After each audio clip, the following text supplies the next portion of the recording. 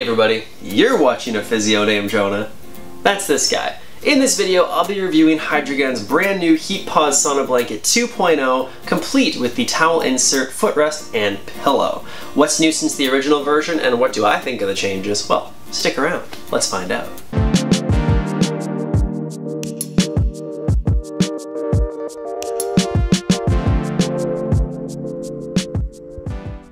Consider hitting the subscribe button down below if you're new around here and enjoyed today's video. I'm a Canadian physiotherapist who makes videos about the rehab and fitness world and learning about both of them. So if that interests you, you have come to the right place. A sauna blanket is pretty much exactly what it sounds like, and the HeatPod is HYDRAGUN's take on the idea.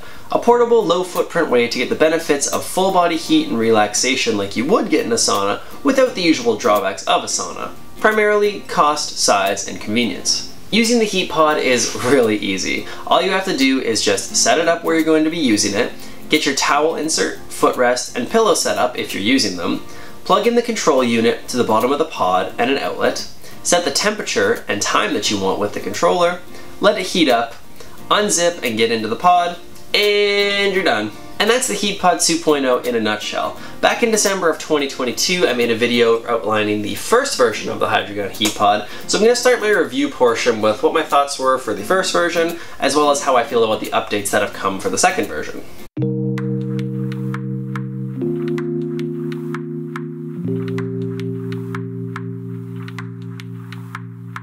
Overall, I really enjoyed the first version of the HeatPod, but there were some things that I thought could have been improved. The positioning of the controller was a bit awkward.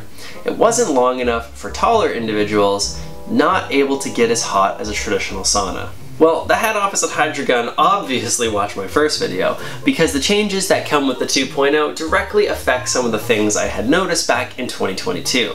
No sense in waiting to discuss this one. One of the biggest differences between the HeatPod 2.0 and the first version is that the 2.0 gets hotter.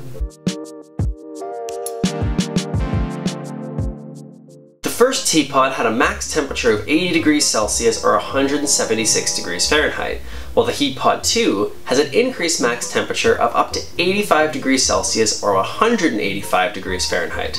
This is the comment that I'm sure any product in the sauna heat space is going to get most often, so it makes sense that if you're going to release an updated version of a sauna blanket, heat is going to be something that you're trying to maximize. The question then becomes, does a 5 degrees Celsius increase make a noticeable difference? Objectively, it gets hotter, great, but does that make a subjective difference in terms of how it feels? Now, personally, I would say yes. I did notice that the HeatPod 2.0 warms up more than the first version. I noticed that I was sweating more when I was using it, but that's obviously my personal experience, and individual mileage is going to vary on that one.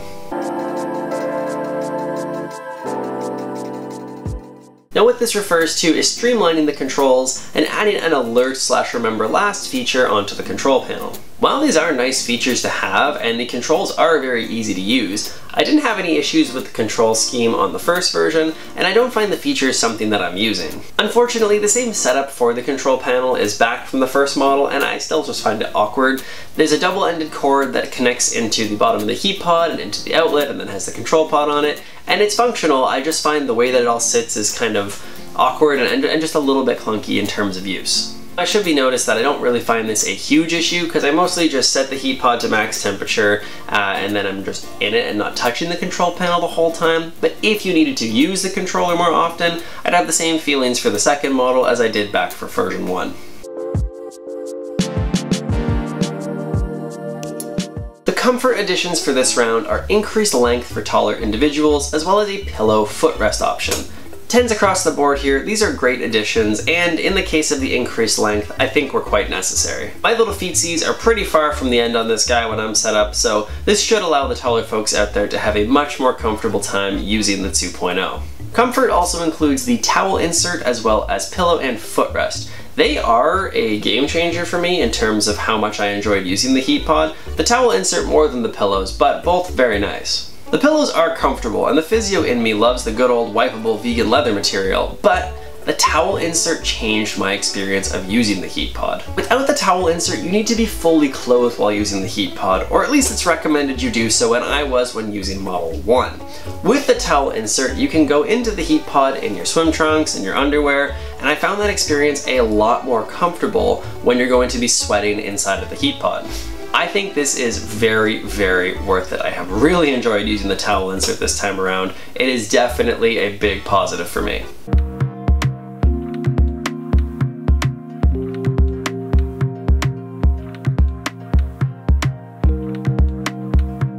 So overall, what do I think of the HeatPod 2.0? Well, professionally as a physiotherapist, my thoughts are very similar to the first time around, where this isn't the kind of thing that I'm generally prescribing to patients. It's more of a generalized full body heat, which means you're going to get generalized full body benefits, which is not normally the thing that I'm prescribing as a physical therapist treating someone who has an injury or very specific problem.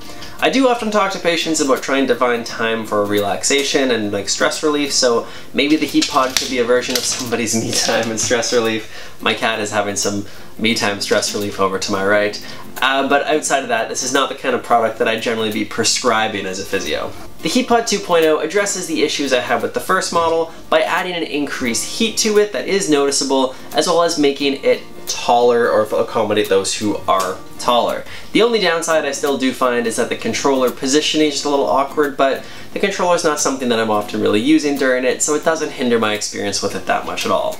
I did notice that this time around, using the 2.0 and being primarily in contact only with the edges through the towel, that if I touched the actual pod itself, not with the towel in between my skin and the pod, I noticed the coil's getting fairly warm.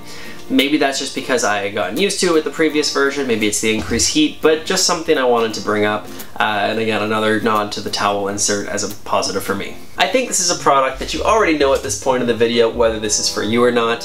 A sauna blanket is exactly what it sounds like. The HeatPod is a great version of the sauna blanket. If that's your cup of tea, awesome.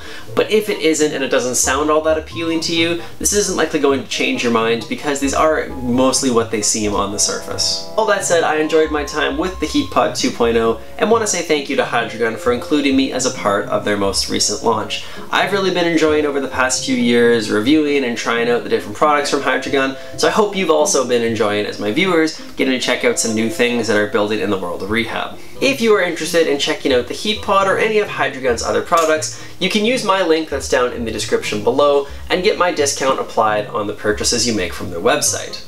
I recommend checking their website out for deals as well if you are in the market for getting one of their products, because I just saw in my home country of Canada recently that they had a deal on for purchasing the HeatPod and getting a free HYDRAGUN massage gun that comes with it, which is like a $400 Canadian value, and their massage gun is something that I absolutely love and use all the time, so check it out for deals if it is something that you are interested in. As always, I do want to make it clear that HYDRAGUN sent me their HeatPod for the purposes of making today's review video, and my affiliate link down below, as with all affiliate links, does include a commission for me if you do purchase things from their website. Feel free to let me know in the comments section down below if you have any questions, any thoughts. I do my best to stay on top of things. I haven't been the best in the past few months as I'm adjusting to parenting, but I promise I'm going to be trying to do better and getting more content out in the next little bit, so I look forward to chatting and interacting with you guys more soon. But most importantly, as always, move your body, have a laugh today, and I will see you at the next video.